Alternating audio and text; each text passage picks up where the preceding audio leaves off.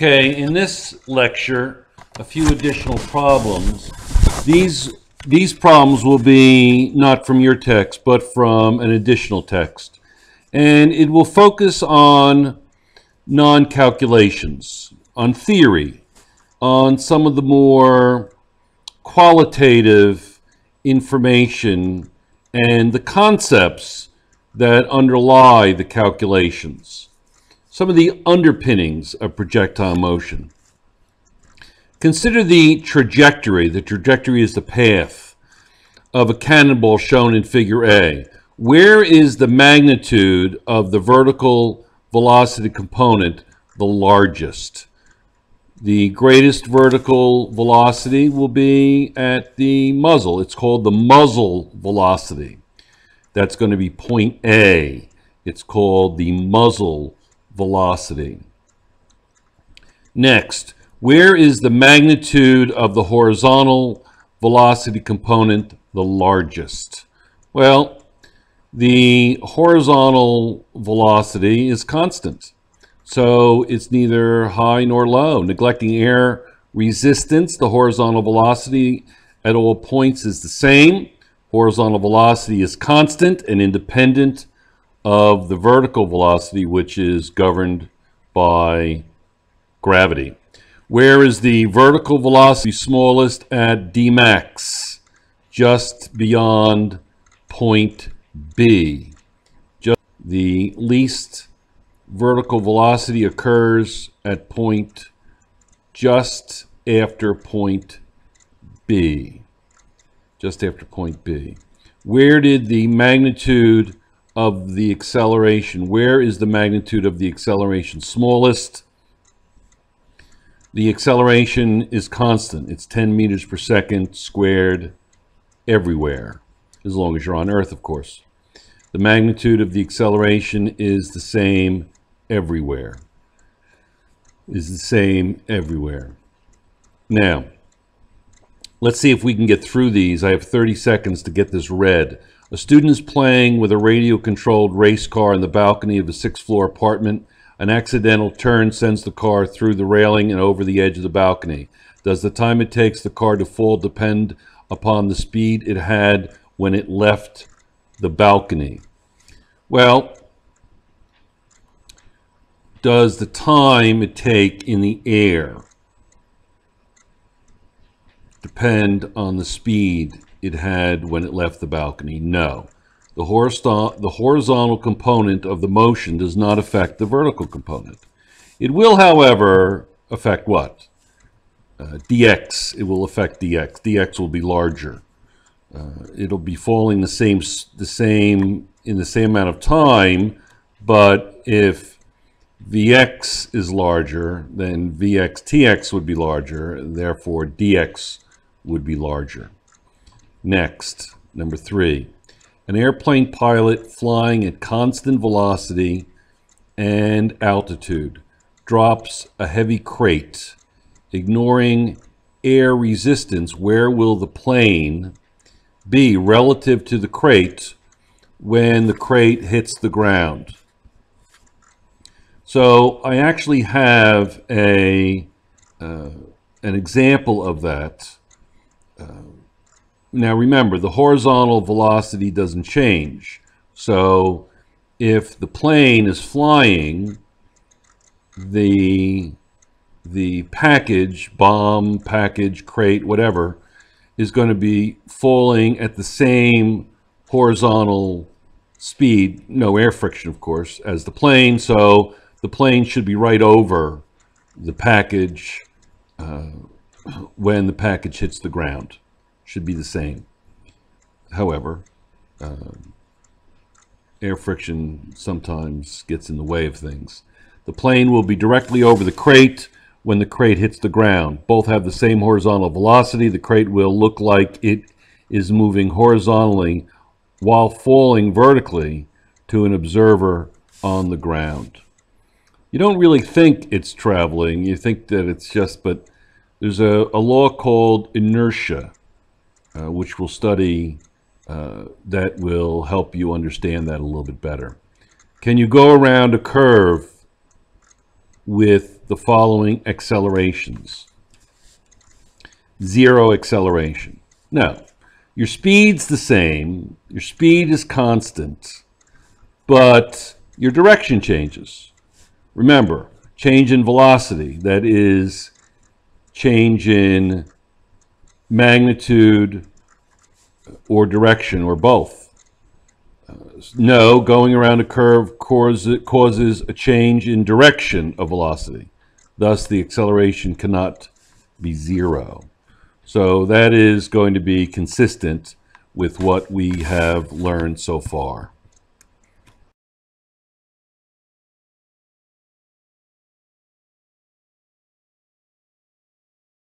All right, next, constant acceleration. The answer is no, because your acceleration is not constant. As you're going around in a circle, it's constantly changing.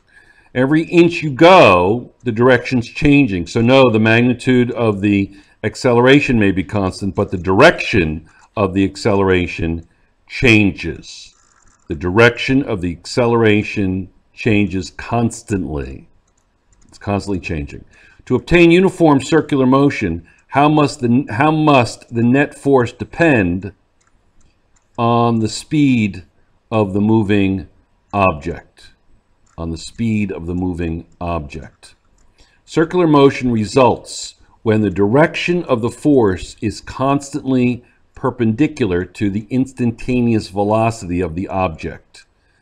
We're going to talk a little bit more about this in the next coming chapters, also when we do circular motion.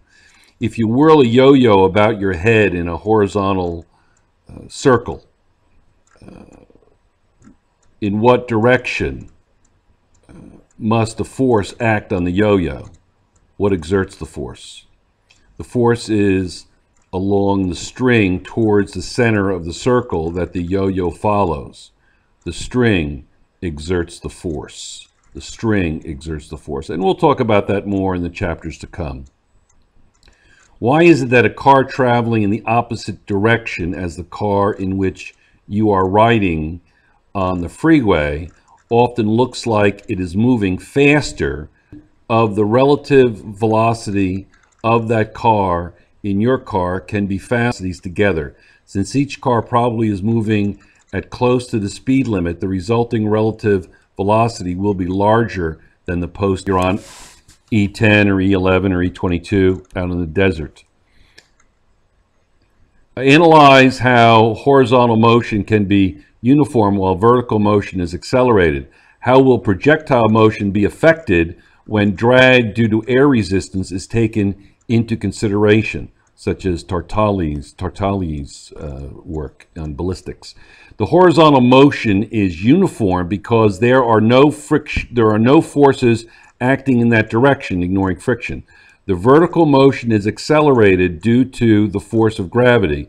The projectile motion equations in this book do not hold when friction is taken into account. Projectile motion in both directions will be impacted when drag due to air resistance is taken into consideration. There will be a friction force opposing the motion, such as Tartali's work in, as I said before, in ballistics. He was one of the pioneers in projectile motion. A batter hits a pop-up straight up over home plate at initial velocity 20 meters per second. The ball is caught by the catcher at the same height that it was hit. At what velocity does the ball land in the catcher's mitts? The velocity is 20 meters per second, where negative sign indicates down, but we don't use negative and positive, so it's down. In baseball, a fastball takes about 1/2 second to reach the plate.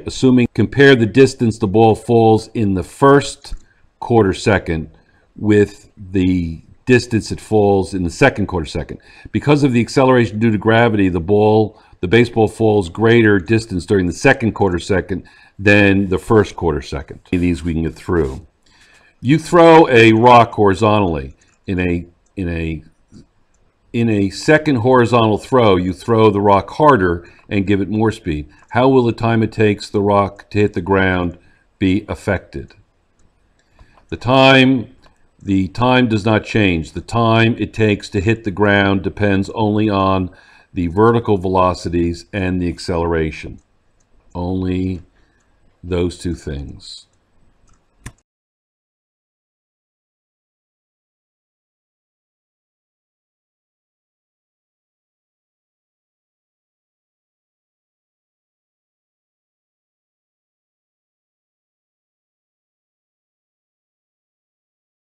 All right, next. How will the increased speed affect the distance from where the rock left your hand to where the rock hits the ground?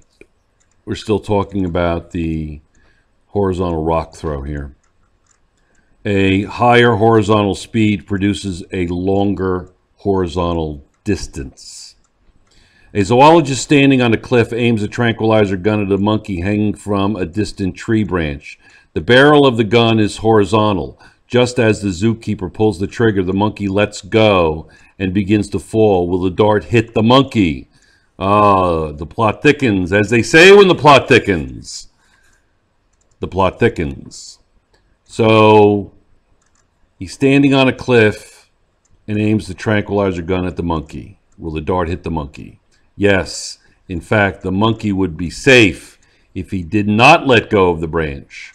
The vertical acceleration of the dart is the same as that of the monkey. Therefore, the dart is at the same vertical height when it reaches the monkey. Interesting. Very interesting. You have to take into account the vertical drop if you're trying to hit an object and you're aiming horizontally. You are working on improving your performance in a long jump and believe that the information in this chapter can help. Does the height that you reach make any difference to your jump? What influences the length of your jump? Both speed and angle of launch matter, so height does make a difference. Maximum range is achieved when the resultant velocities has equal vertical and horizontal components. In other words, a launch angle of 45 degrees. For this reason, height and speed affect the range. Affect the range. Imagine that you are sitting in a car tossing a ball straight up in the air. If the ball is moving at a constant velocity, if the car is moving at a constant velocity, will the ball land in front of you, behind you, or in your hand? The ball will land in your hand because you, the ball, and the car all are moving forward with the same speed. And the air in the car. And the air in the car. So everything's moving together. It's called inertia. If the car rounds a curve at a constant speed, where will the ball land? Well, the ball will land beside you, towards the outside of the curve. The top view would show the ball moving straight while you and the car moved out from under the ball. Well, that concludes all of the lectures. That was kind of quick, but interesting. Make sure that you're all set. Remember, any notes that you take can be used as long as you take them by hand, and they can be used as extra credit and also for material on your test. Take care and have a great evening.